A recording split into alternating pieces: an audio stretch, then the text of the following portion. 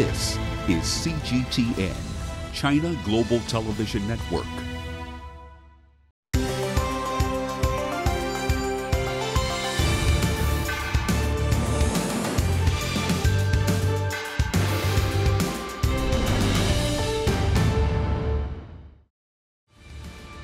More than 4 billion people live across this vast continent called Asia, and we are telling their stories. On this edition, Patrolling the Desert, meet Jordan's camel-riding desert police, tasked to guard a vast tribal territory and maintain peace and stability. It is the main pillars of the stability to the whole system, to the political system, because they have a unity between others, and of course they have relations with the other tribes, so they can observe the peace and they can solve the problems without going to the government. And career change, how former tree cutters in southwest China became protectors of the forest and its inhabitants. 我敢很自豪地说，就是说，通过我们这么多年，然后把这个保护区能够把我们的野生鱼类、这个野生动物的种群，还有这个森林植被的恢复啊，能够看到有这么好的林子，然后能够有这么多的遇见野生动物的几率，然后河里面，也能够经常看到这些珍稀鱼种啊，能够把我们这一块这个地域能够保护起来啊，就觉得自己干这份事没白干。I'm Tao Yuan, and this is Assignment Asia.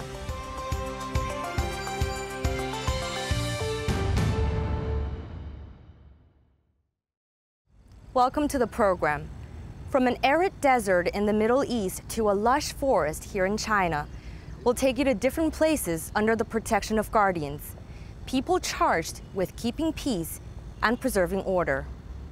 In Jordan, a desert-based police force has for several decades safeguarded a region that's home to different tribes. Since its founding in the 1920s, Jordan's Royal Desert Forces has helped maintain stability not only in the desert, but throughout the country as a whole. Natalie Carney was in Wadi in South Jordan, where she joined the desert police and their camels on patrol.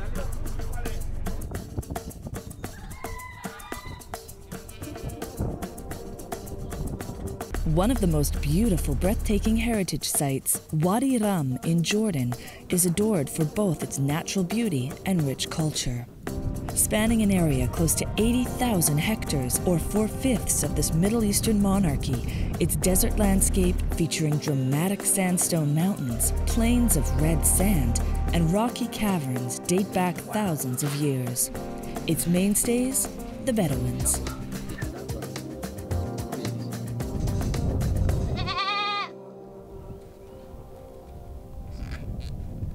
Wadi Ram's Bedouins live a traditional lifestyle without any modern comforts. السلام عليكم. واحنا ظلينا على طبيعة اهالينا، يعني ما نقدر نصير حظر احنا على الحرية، على بيت الشعر، نظلنا على بيت الشعر، على التقاليد البدو، على الحقان، على شغلة زي هيك، يعني ظلينا على تراثنا القديم وفي البر وشغلة زي هيك، ونربي حلال يعني مواشي جمال بل زي هيك. الحمد لله هذه نعمة من الله، إن على حريتنا يجينا هواء نقي، يجينا شغلة زي هيك، هذا البدو حالة البدو. Salah has 5 children and 2 wives. His son Fadi shows us around their traditional Bedouin tent. هذا احنا عائلة بدوية في رم هون. هذا الشعر مصنوع من شعر الغنم، وهذا محل النساء والغاد للرجال. هون يعملوا الشاي ويناموا هون، يعني هنا نطبخ وناكل وننام هون وندرس هون كمان. هذا الراديو نسمع عنه الأخبار والنشرات الجوية. Luxuries are sparse. This radio and 1 lantern run off batteries. Temperatures in the desert can reach well over 40 degrees Celsius, but they're used to it. Jordan's Bedouins have always led a simple and largely autonomous life, left alone by the government to run their own affairs. Community issues are usually dealt with by local tribal elders and Jordan's Royal Desert Forces. When the Emirate of Transjordan was mandated to the British Empire in the 1920s after the First World War, the British established a rule of law in the desert mirroring their own system. The new police patrol were called the Camel Corps. فهم أول من أرسوا قواعد الحكم في الأردن، يعني منذ تأسيس أمارة شرق الأردن 1924 كانت القوة البادية هي المشرفة على جميع المناطق البادية في الأردن، كان كله بادي، فهم علاقتهم وطيدة جدا. Today, Jordan's Royal Desert Forces is a 4,000-man branch of the National Police Force, tasked with securing this vast desert landscape. These desert police patrol some 8,000 square kilometers. So from time to time, they like to stop by and catch up with the locals. احنا موجودين لخدمتكم واي شيء يكسر والله عليكم ما تقصروا، عز الله انكم ما تقصروا، حتى في الفيضانات والسيول قوات الباديه ما تقصر، الحمد لله اموركم طيبه وانتم طيبين، وما انحطيتوا في هذا المكان الا لخدمه الشعب الاردني والعشائر الاردنيه وخدمه وادي رم واهلها وسكانها. الحمد لله، بالعكس احنا موجودين هنا لخدمتكم. جزاكم الله خير ويعطيكم العافيه وسلموا على الجميع والامور طيبه الحمد لله. الله يعطيكم العافيه. The desert police make it a point to maintain good relations with all the Bedouin tribes. Not a difficult task, since most police force members are Bedouins themselves. فأنا أذكر إنه أيام لما كانوا بدهم يشكلوا القوات الملكية كانوا يختاروا من العشائر، يرضوا العشائر، يجندوا شخصين أو ثلاثة من كل عشيرة إرضاء للعشائر، لأنه العلاقة أصلاً وطيدة جداً وممتازة وحميمة، وهم أصلاً هم أولاد العشائر، أبناء البادية هم أبناء العشائر، يعني هم مختارين لا يقدروا يتكيفوا مع الحياة البدوية الصعبة، مع الجمل ومع المناطق الحدودية. هم يعرفوا الجبال ويعرفوا مسالك الأودية ويعرفوا كيف يتعاملوا مع الهجن اللي هم يركبوها. علاقة ممتازة وعلاقة جيدة، وكل أسبوع وكل شهر في عندنا مجلس محلي داخل البادية نجتمع مع الوجوه والعشائر والمخاتير ضمن المنطقة، أساس إذا في عندهم أي مشاكل بتكون بينهم مشاكل بس داخلية تنحل، على أساس إنه يوصلوا المشاكل اللي عندهم للجهات المعنية. According to experts, smooth tribal ties are among the reasons Jordan has remained stable in a rather unstable neighborhood. And I think the tribes in Jordan, it is the main pillars of the stability to the whole system, to the political system, because they have a unity between others, and of course they have the relations with the other tribes, so they can observe the peace and they can solve the problems without going to the government. The enduring public support for Jordan's King Abdullah II bin al-Hussein is also attributed to his tribal roots. بالنسبة للعشائر أقل ناس تأثروا في المناطق لأنهم متماسكين، حتى في المناطق المجاورة لأنهم متماسكين، حتى جلالة الملك هو ابن عشيرة، هو هاشمي قرشي، فلذلك مش بعيدين عن بعض. This is the main power of the system here, that the people look to the monarch and the monarchy in general as something which is very important, something which is belongs to them, and something which is, after all, they admire it and they obey their orders. Major Abdullah Mohammed Assam has been working with the Desert Forces since 1988. Most of the force's members are from Wadi Ram and Bedouin communities. يعني أنت تجيب واحد من مثل منطقة عمان صعب إنه يعرف المنطقة، بينما من مناطق العشائر يعرف الاختصاص والمنطقة الجغرافية والتعامل مع المواطنين ومع طبيعة المواطنين الموجودين بالاختصاص. لأنها منطقة برية، يجوز يضيع واحد من ابنائك، يجوز يجيك عواصف رعدية، أمطار، شغلة زي هيك، هم يساعدوك، الملكية هم اللي يساعدوك. نعم، البادية هم أهل المنطقة، هم اللي خابرين، يعني القبائل المنتهى والشغلة زي هيك يصيروا بينهم يم يحلوا القبائل، إنهم يأمنونا بتنوك مية في البلد ونجيب مية منهن ونودي الحلالنا.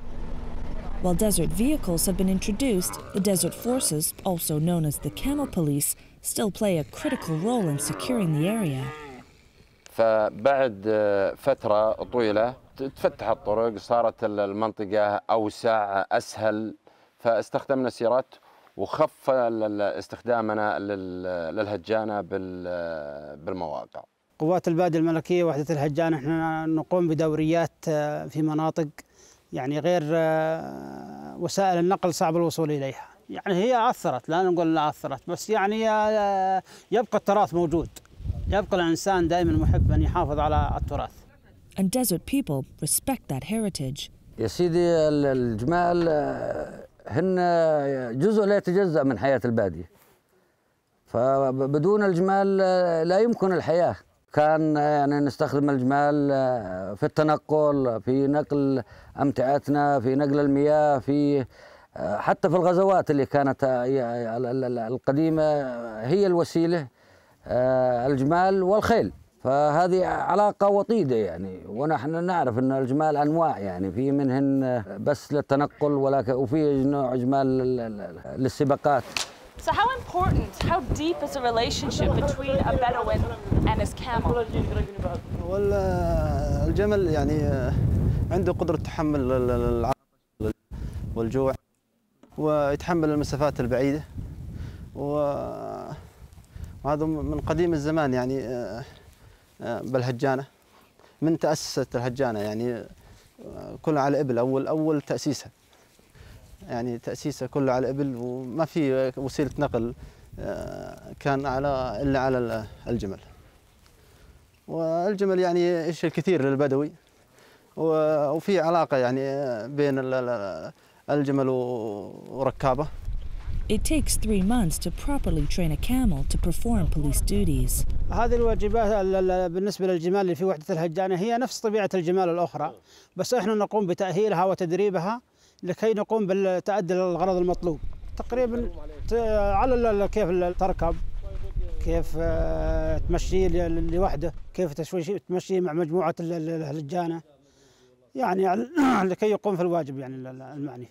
Aside from maintaining peace and order in the area, the desert forces also assist an increasing number of tourists in Wadi Ram. براقبهم دائما، نطلع معاهم في المناطق المخيمات اللي جوا. أي مشاكل بتصير مع الزوار، مع أي مواطنين داخل منطقة وادي رم، تكون ضمن اختصاص البادية الملكية. Well, I think it's interesting because the history thing, and also this is so, I don't know, special. Yeah, I never seen this.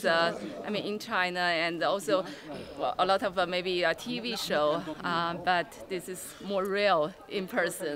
Yes, I took a lot of photos and share with my friends, and definitely recommend them to come.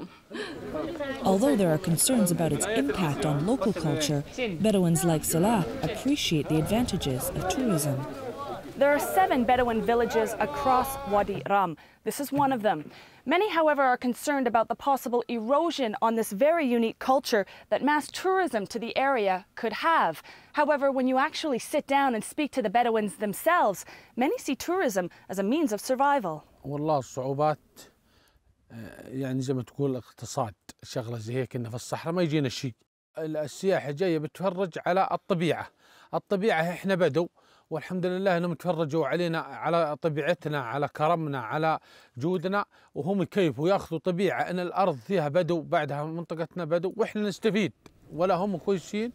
وشغله زي هيك ان عيالنا يتعلموا الانجليزي، لا مدارس قريب لنا ولا شيء، يلاقوهم بيتعلموا منهم انجليزي وعربي وزي هيك. As some of Jordan's neighbors face violent conflicts, maintaining the harmony among Bedouin tribes and keeping the local economy strong through tourism are among the Desert Force's most critical tasks. Yet some experts say there are contemporary pressures on Jordan's tribal system as the country works to maintain its stability. No, the biggest challenge for the tribes and to keep them in the political system, to keep them in parties, and this will depend on a lot of things. One of things, to have political parties which attract the young people of these tribes to be in these parties. Almost every Jordanian has tribal roots, but for the country's Bedouins, that sense of identity and belonging comes not only from their tribe, but from the wide open desert that they call home. For Assignment Asia, I'm Natalie Carney in the Wadi Rum Desert, southern Jordan.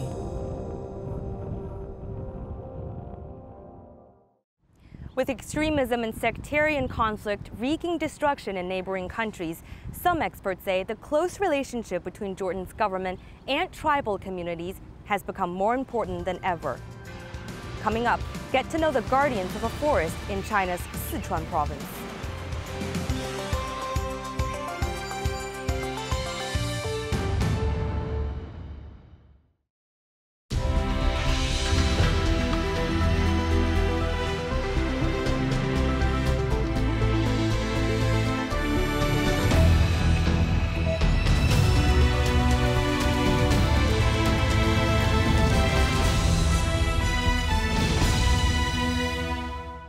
From emerging powers to expanding partnerships, from fighting poverty to combating climate change, booming economies, war-ravaged nations, and everything in between. We capture the changes affecting the most dynamic and diverse continent on the planet, taking you beyond the headlines to the people and their stories. Asia Today, delivering Asia to the world.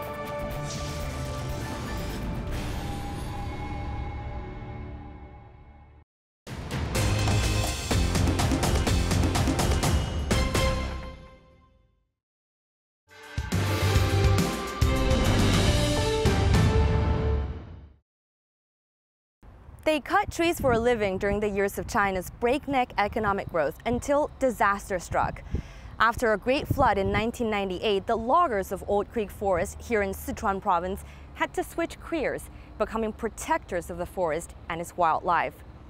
I spent time with Old Creek's forest rangers as they carried out their job, one they'd never imagined doing, but now embrace with pride. Jiang Hai and Chen Xianghui know Old Creek in Sichuan province like the back of their hands. They're rangers of this tiny forest, working among its natural inhabitants. While they may not encounter wildlife every day, they're never far. A sound, a movement in the trees, traces as tiny as a strand of fur, to them are natural wonder. 我们上山就是做一些日常监测，这些山上的那个金丝猴嘛，每天 只要是天晴，每天都得出去看一下它的活动情况，在一些什么海拔的位置、什么地方。Old Creek is their perfect office. Just about 100 square kilometers on the map, but home to dozens of wild species. The celebrities, giant pandas, 14 of them, almost a tenth of their entire wild population in the world. Chen and Jiang have worked in Old Creek their entire adult life, but they haven't always been its protectors. Quite the opposite. For 2 decades, Old Creek was a tree logging site. 成片的林子进行采伐，那肯定就是对这个森林植被啊、野生动物啊、水源啊这些涵养地啊，那肯定就说破坏是比较严重的。只是说为了就是说一个响应国家的这个经济发展嘛，就说当时考虑不到这些生产的，作为我们一个普通工人来说啊，可能还考虑不到这些方面。And a period of economic development it was. Forests were being ravaged for timber to fuel growth. The Old Creek logging site was producing up to 3,000 cubic meters of timber every year. Laborers like Jiang and Chen were hailed as the symbol of the spirit of hardworking Chinese people, associated with high wage and social status. 你要说内政啊，内政呢，那还是贫富县收入是最好的嘛。That changed in the summer of 1998. A massive flooding of the Yangtze River killed over 3,000 people and damaged or destroyed more than 13 million homes. Deforestation was partly blamed. The logging site in Old Creek, like many across China, was shut down and placed under a nationwide plan called the National Forest Protection Project. Loggers like Chen and Jiang did not lose their jobs. Instead, they turned from forest destroyers to its guardians, a new role they didn't know how to fit into. 我们那个时候从事的保护工作啊，实际上是很单一的，就是说从其他的各方面啊，了解不到这么多的这些，就是说真正的保护上的意义在哪里？就是说，那只是简单的，就是说一个呢，就是说这个森林资源、这个野生动物资源不能再被破坏。那个时候那个生活方式可枯燥了，就在这些里面走一走嘛，看一看到处。然后我们的职工有一些养一点蜜蜂，有些在这里面种一点那个的地，没有多大意思。It wasn't just to kill time, it was out of economic necessity. As the logging ban took effect, their profits declined. The wage of these newly turned rangers plummeted to just about $100 a month. 老人呢就觉得养活一家人很困难，就不愿意再从事这方面的工作。那么当然你肯定就要想法，就说要想改行啊，或者是做其他的，也至少要能够养活一家人嘛。他们懂的是怎么去测量这个树的胸径，怎么让它更快、更好的倒下去，然后不可能不损伤这个树干，然后怎么运出去，然后砍更多的木材，卖更多的钱，然后为国家来创收利润。那突然一夜之间就从伐木工变成了护林员。Wang Jimei is a conservationist with the U.S. NGO TNC, or the Nature Conservancy. For the past 6 years, she worked alongside Jiang and Chen in Old Creek. The program she manages was largely responsible for getting the ex-loggers back on their feet. TNC's fund would later cover their wage, increasing it by several folds. And the program would help these ex-loggers rediscover their worth. But these came very much as a byproduct. TNC's original goal was to create a land trust in Old Creek. Put simply, to take away forest protection work from the government and place it in the hands of non-government entities. 自然资源管理其实它就是处于公共服务的这个范畴。那公共服务的社会化，它最核心的一点就是参与这个公共服务的主体应该是多元化的。如果民间的机构、公益的机构，然后能够参与到这个自然保护管理里面，其实是对整个这个自然保护事业的一个体制是一种创新。所以我觉得最大的意义应该是在于这个地方。This has been an established model in Western societies, but in China it was fairly new, especially in small, backward mountain areas like Old Creek. TNC's goal was largely met with skepticism. 当时工大职工嘛，就说有些不理解，就说进入这个嘛，就说有一个后顾之忧呢，就说生怕就说被人家替换掉，把这片我们的这一片资源拿走过后，那么就是我们今后的出路呢，就有一个担忧。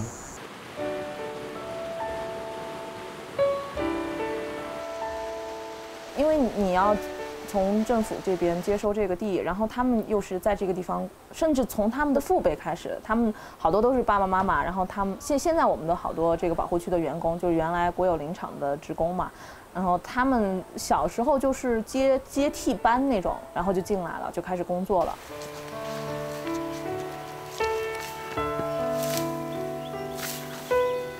就这是一个历史，你必须去尊重它。在很偏远的地区，然后年复一年，日复一日的，就是这样的生活，每天就是这样。可能在大山里面是很枯燥的，去你待可能一天很新鲜，然后待个3、5天觉得好玩，然后到后面，你就想你一辈子都在这儿啊，你都走不出去，你就要做这个工作，而这个工作又不是社会上可能特别认可的一个行业，大家不知道你在干什么的，他们的付出其实没有得到相应的尊重。其实这一批国有林场的工人，然后在天宝的这个工程下面做的很多事情，是为真的是为中国整个这个生态系统，贡献了很多很多。Wang understood what it's like to be stripped of a job and a sense of purpose. 就像我自己，我妈妈就是钢铁企业里面的国企的一个普通的一个还算是技术工人吧，那也是就是90年代初从很辉煌，然后突然到很没落，然后其实他那个时候30出头，也是挺有想法的。Not for long. A few years later, China started a drastic reconstructing of its state-owned enterprises. privatizing some and shutting down others. The result from 1995 to 2002, tens of millions of jobs in the state sector were cut. 我妈妈其实是从国有企业里面下岗的那一批，然后是特别有感悟的，就是他们在那个大的这样一个改革的潮流里面，是很弱势的群体，但是就是突然的这样的，因为国家的这个时代的一个进步，那对于这种国有企业的人，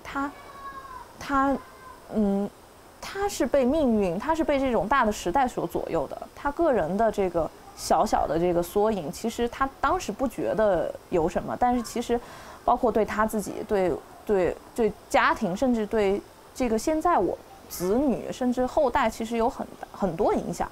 Wang's team didn't want the same fate for these ex-loggers. Turns out, it didn't take much to help them. They had knowledge of this forest, and they have been doing basic protection work. As funds and modern equipment and ideas began flowing in, they proved to be reliable colleagues. 人家为啥子会选择我们这个点？道理都在这儿。那也就是说，我们能够把这个保护这个事做好。 And they did. Over the years, they've put an end to illegal hunting, and they've helped establish a baseline inventory of the plants and wildlife in the forest. The hardest part is over. Now, as conservationists pull out, these ex-loggers are taking leadership. They can now fund themselves. They've helped establish community farming programs in nearby villages. The proceedings benefit the villagers and the forest at the same time. 这老百姓没得收入嘛，那是有很多人他还是要去偷猎噻，还有挖药材在山里，都想多挣钱噻，多收入啊，他们才冒了险，因为他们给我们找了更多的门路，让我们有增加了收入，把我们的这个山，这个青山留住，这个水变得更绿了，我们祖祖辈辈生活在这个地方。 环境对我们来说，我们是最大的受益者。